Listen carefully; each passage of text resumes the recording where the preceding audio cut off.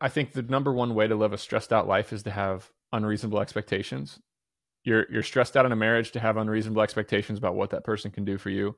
I'm stressed out when I'm playing golf if I want to shoot a 75, but I'm on pace to shoot an 85.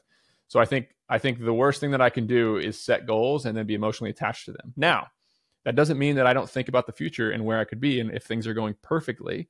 So if you sat here and you said, Nick, things are going perfectly, like everything went amazing, you accomplished everything you wanted, we're 5 years down the road, what are you doing? Where are you at? Okay, I'll answer that question. These 10 businesses that I own, 7 of them are still in existence. They're all $5 million companies. They're all making at least $1 million a year of EBITDA.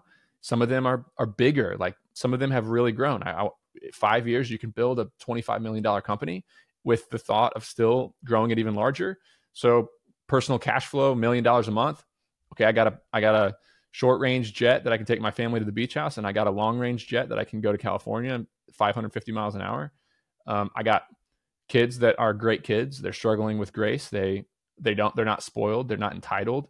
I myself have not become entitled and a jerk to people around me, especially in the service industry or, just people who are trying their best. And I don't think that I'm above all and that I'm, better at life than a lot of people.